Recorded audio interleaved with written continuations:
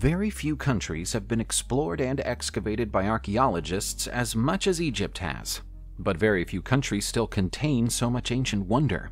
Perhaps that's partially down to the sheer volume of history that Egypt has.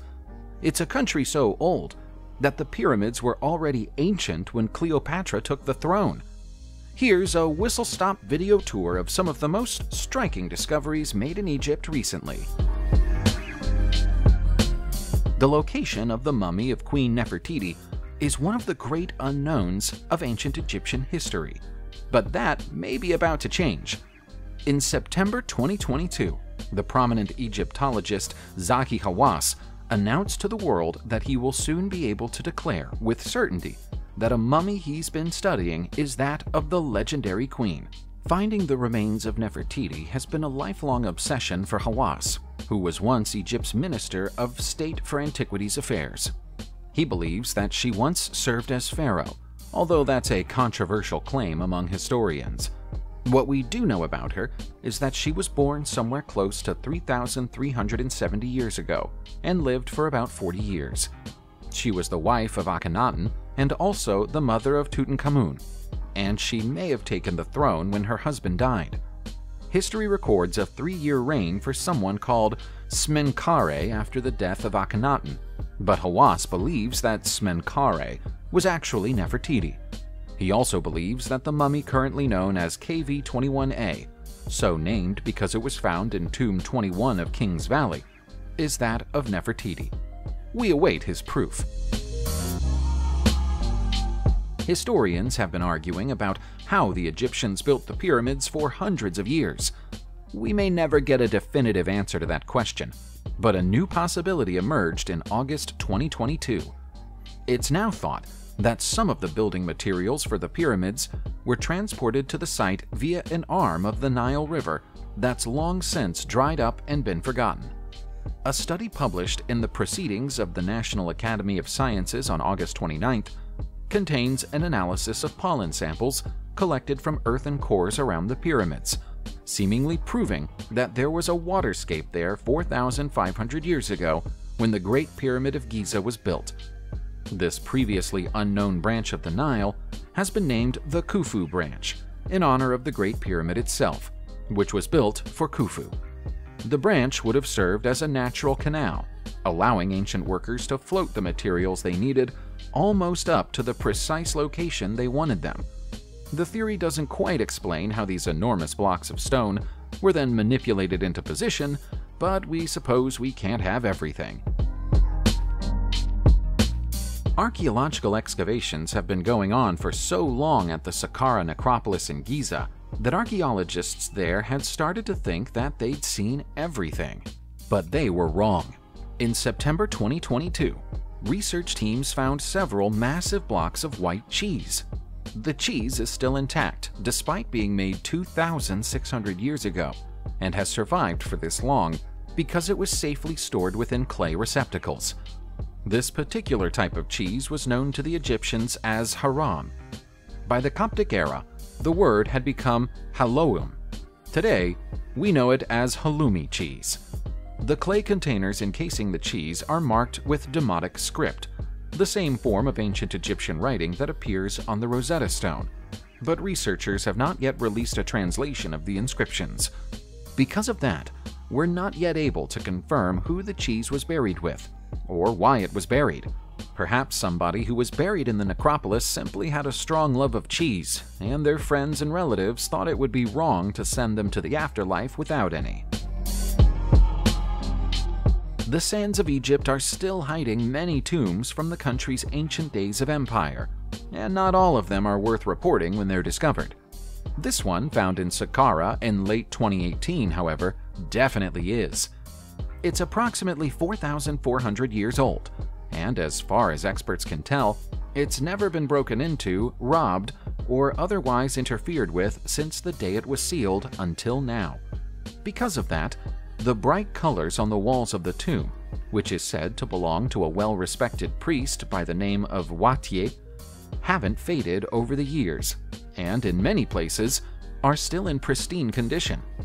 Finding a tomb in condition this good is extremely rare, and Egyptologists say that this is the single best example for at least 3 decades. The hieroglyphs above the entrance to the tomb indicate that Wati was closely connected to King Neferkare, who ruled during the 5th dynasty of the Old Kingdom. Among his many duties, he was the royal purification priest and the inspector of a sacred boat. The tomb, which is 20 feet below the sand, is divided into 5 separate shafts.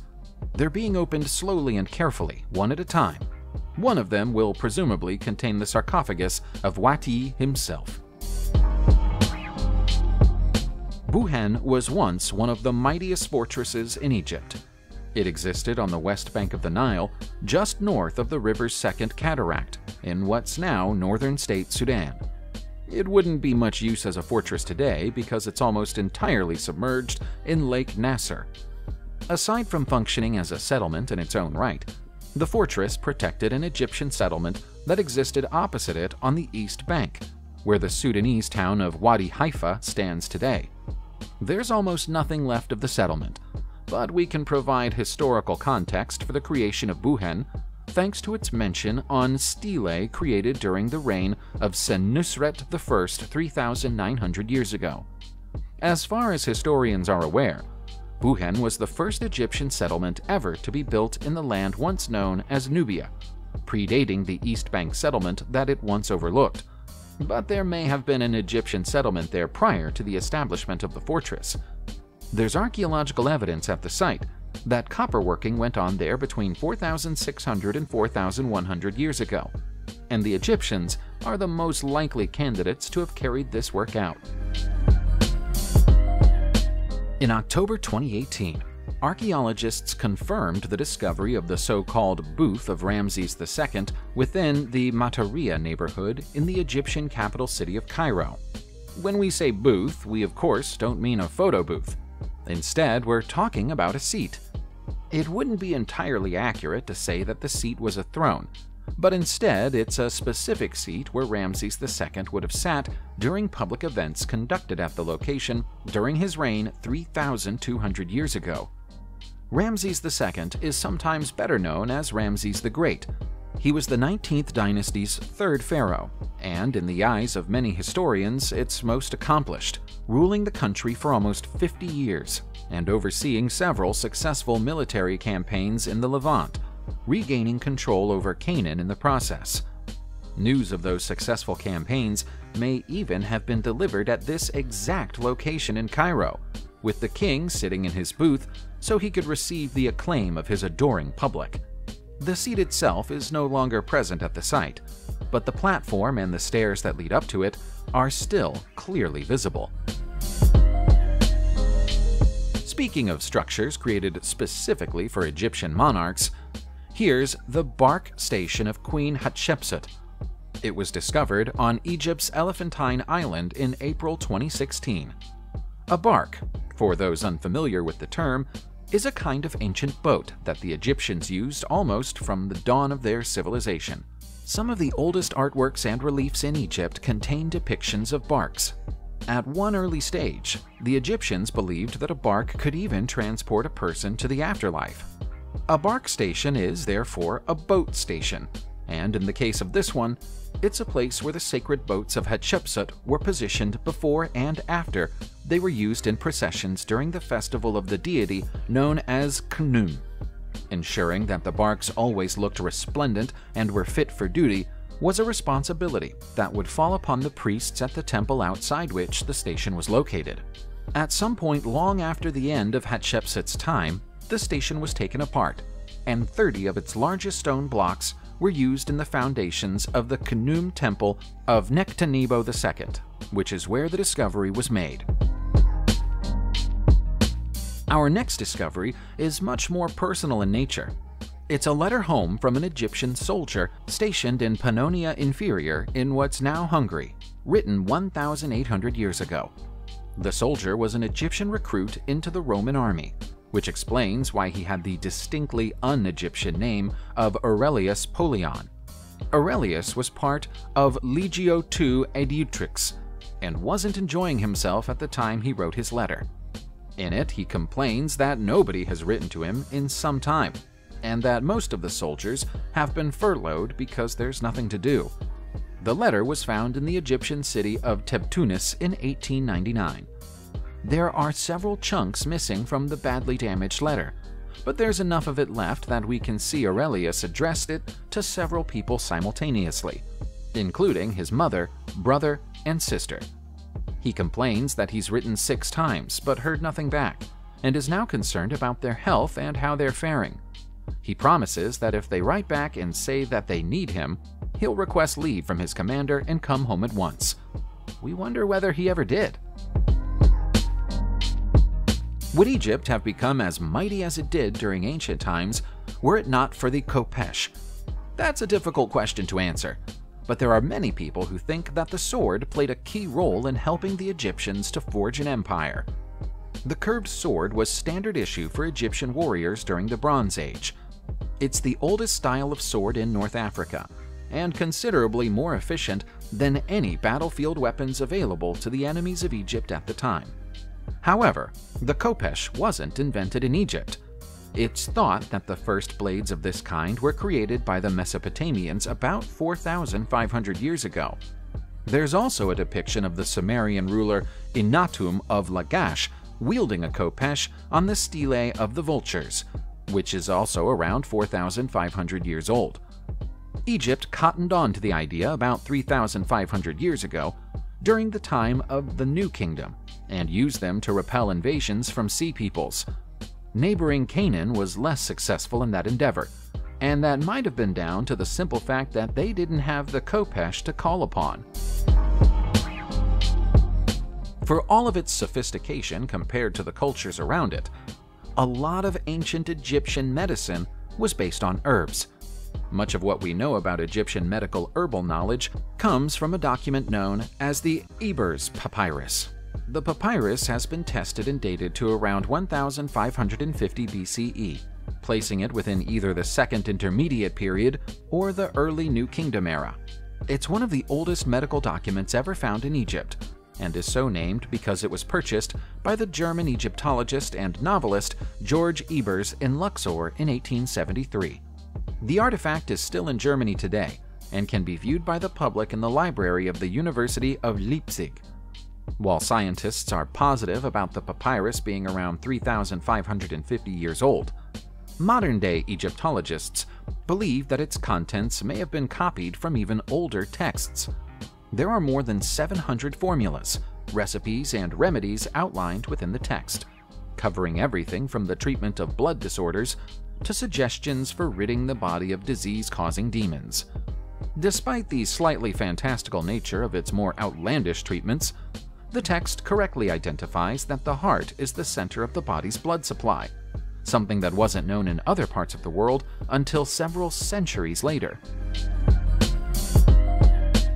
We should talk about Hatshepsut again before we finish this video, and so we shall. This is the monumental mortuary temple of Hatshepsut in the Valley of the Kings. Hatshepsut was one of ancient Egypt's most successful queens, and her 22-year reign is thought to be one of the most prosperous in Egyptian history when it occurred some 3,500 years ago. Perhaps because of the level of reverence her people had for her, the Egyptians of old spent a whole 15 years building her mortuary.